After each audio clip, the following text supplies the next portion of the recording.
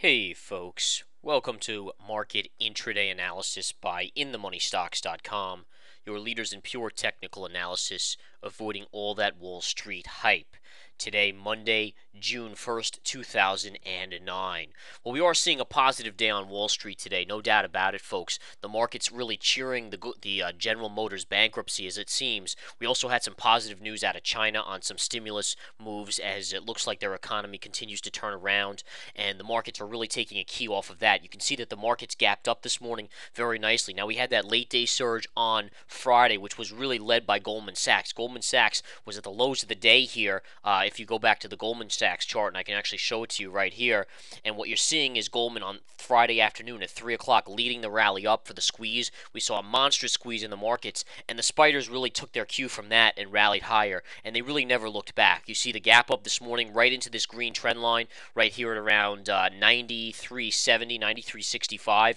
Once they pulled back initially and then took out that green line, we were going to head towards the highs from the year, and this is the high for the year, folks, where we're at right now. Now, you're seeing a good sell candle on the spiders right now. This will be worth watching to see. It's going to be the first hit of the 20 moving average. This should be support. You're seeing Goldman Sachs come in a little bit, but the first little sign here all day long that we might have a little bit of selling coming in. Now, I don't necessarily think it's a lot of selling yet, although it could turn into that if we start breaking this level. This 94.50, folks, this 94.50 is a key level in this market. I can't stress that enough. I'm going to show you how key it is.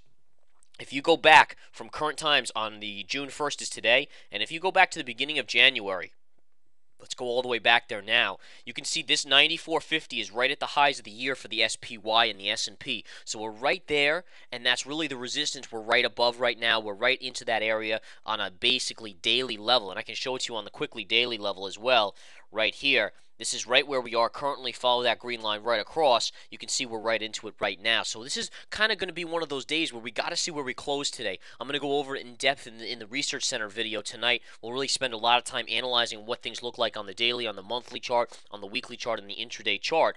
But for the most part, what you've seen today, folks, is you saw the gap up in continuation of the squeeze from Friday led by Goldman Sachs. You saw a nice move up, really taking out this green trend line of resistance. We went up right to this level, kind of consolidated on it, then it slowly trended higher. Now, why have we been trending higher? Well, Obama's been on TV. The General Motors CEO has been on TV. They've all been kind of soothing the markets, talking green shoots, talking this is the best thing. This is going to be a way for the economy to get back on its feet. This is going to be a way for General Motors to get back on its feet. You know, rah, rah, rah, basically with the pom-poms out.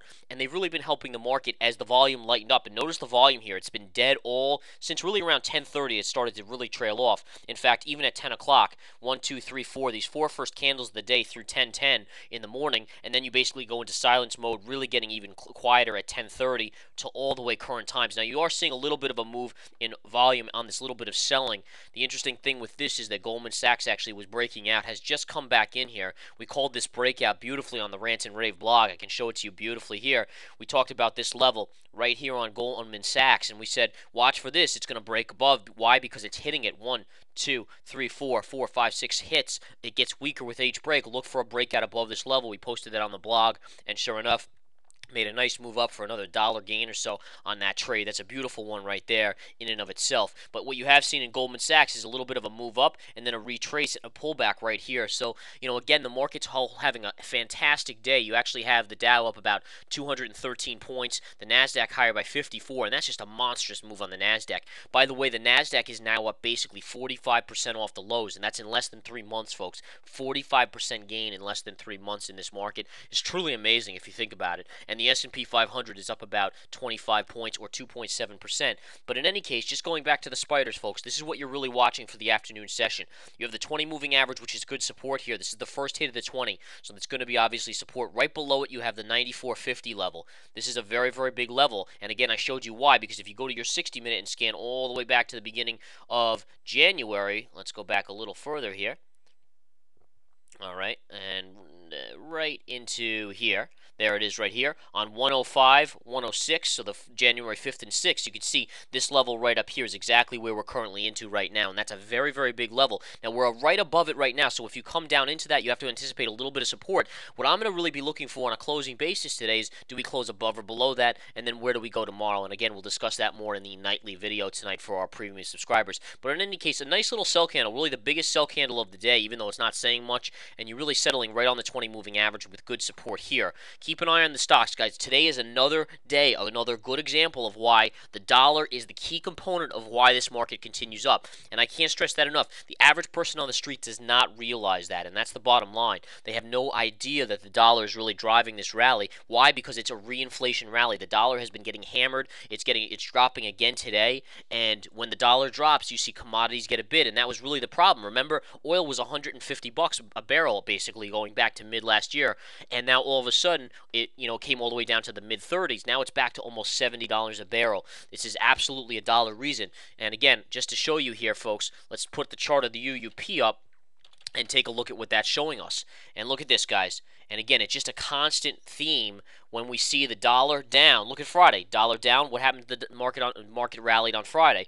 Dollar down again today, and you're seeing continued weakness in the markets here. So, continued strength in the markets as you just continue to rally up when the dollar gets weaker. And why is that? Because if you look at the USO, gapping up and rallying again. So the weak dollar means higher commodity prices because all of them are traded in dollars. So a weaker dollar would mean that in general they have to go higher.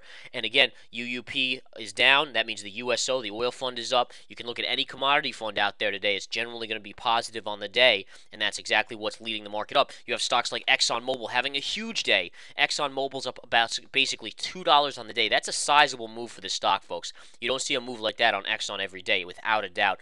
Big move on that. Chevron CVX having a huge day as well, up basically $2.40 on Chevron. Both major moves. You can look at U.S. Steel is up 271. Huge move on U.S. Steel. AK Steel up over $1. Just a monstrous moves across the board. JRCC, James River Coal, up $1.82. Anything commodity, whether it's coal, oil, you name it, metals, all metals, copper plays, steel plays, all of them are just soaring to the upside today, led by the weaker dollar continuing to play. Now, the key things you're going to really watch is you really want to start to watch the TBT, which is the ultra short 20-year. You want to really start to watch the yields again, because the yields have started to inch up. Remember, all of a sudden we were causing panic in the market because the yields were up, and then all of a sudden late Thursday into Friday they dived. Whether or not that was Federal Reserve intervention, that's up in the air for debate. But what they've done today is reversed and now been trading up, although they are dumping here a little bit. But in any case, you are seeing that happen right now, okay, folks?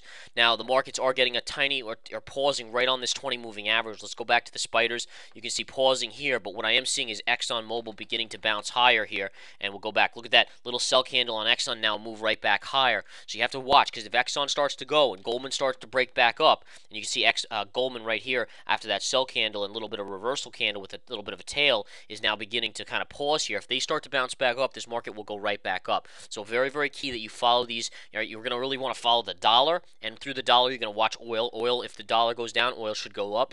You're going to also follow the yields. Yields are going to be a major component of this market if we go higher in the yields from here.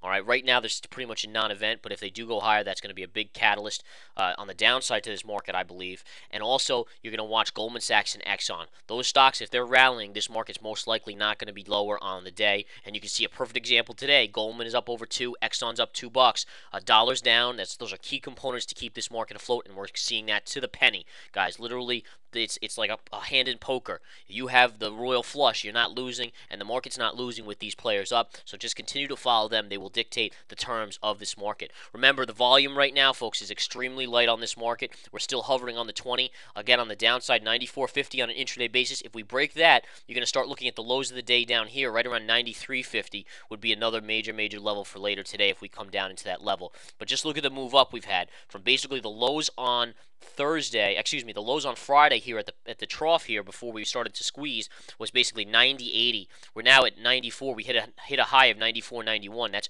over a $4 gain, literally from this point at the low at 3 o'clock to the 10:30 high. Basically, in 2 hours of market trading, a $4 move on the spiders. That is unbelievable, folks. Very, very rare you see that type of move come in the market that quickly. I mean, over a day or two, absolutely, but in 2 hours of market trading, a shockingly amazing move. All right, so that's about it for now, folks. We have a webinar coming up on Saturday. We hope you come and join us. It's going to be amazing, and the things that we will reveal about cycle work and all these kind of technical levels that most people don't know about it. Also, come join the Research Center. We hope to have you aboard there or in the chat room. Take care, folks. We will talk to you soon.